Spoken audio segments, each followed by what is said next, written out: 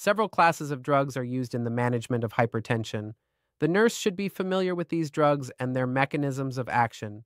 Diuretics help remove excess sodium and water from the body, reducing blood volume and lowering blood pressure. Examples include hydrochlorothiazide, furosemide, Lasix, and spironolactone, potassium sparing. ACE inhibitors block the enzyme that converts angiotensin 1 to angiotensin 2, helping relax blood vessels and lower blood pressure. Examples are lisinopril, enalapril, and ramipril. Angiotensin 2 receptor blockers, ARBS, block angiotensin 2 from affecting blood vessels, relaxing them and lowering blood pressure.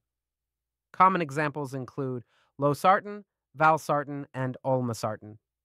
Calcium channel blockers prevent calcium from entering cells in the heart and blood vessels, helping them relax and lower blood pressure. Examples include amlodipine, mainly affects blood vessels, diltiazem, and verapamil, which affect both heart rate and vessels. Beta blockers slow the heart rate and reduce the heart's workload, lowering blood pressure. Examples are metoprolol, atenolol, and carvedilol. Alpha blockers relax blood vessels, lowering blood pressure. Common examples include doxazosin, prazosin, and terazosin. Renin inhibitors block the enzyme renin, which increases blood pressure. An example is aliskiren.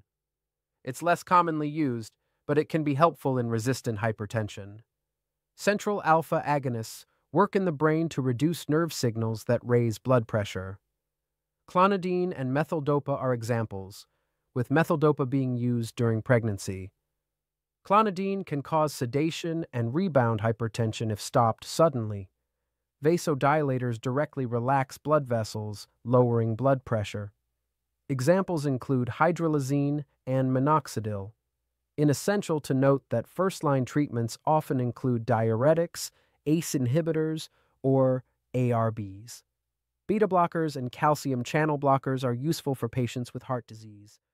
Monitoring is crucial for renal function, electrolytes, and heart rate, depending on the medication.